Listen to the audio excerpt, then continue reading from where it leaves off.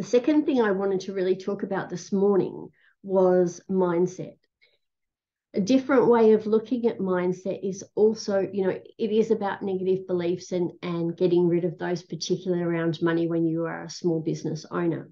Also, mindset is about creating your vision for success. And we need to be able to see it and feel it to make it happen.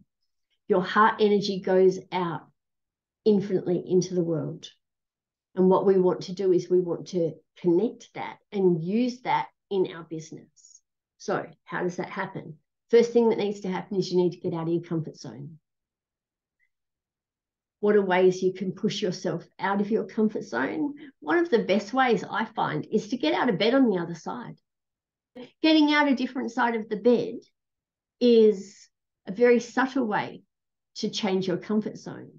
If you always sit in the same place, say at the dinner table or in the lounge room or when you're at work or whatever, shift spaces.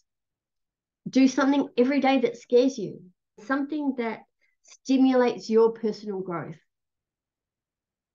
Because that's what mindset's all about, is about stimulating personal growth, is about shifting energy, it's about shifting space. What you need to start doing is deciding, all right, what does success look like for me? What is this outcome that I'm looking for? Think about what is the outcome for your business. Look at the world from a different perspective. All of these things are very subtle, but they shift our comfort zone. Thank you very much, beautiful people. I appreciate that you choose to come and spend your time with me and get your mentoring through Mentor My Success. Have a wonderful day, angels, and I will see you all next week.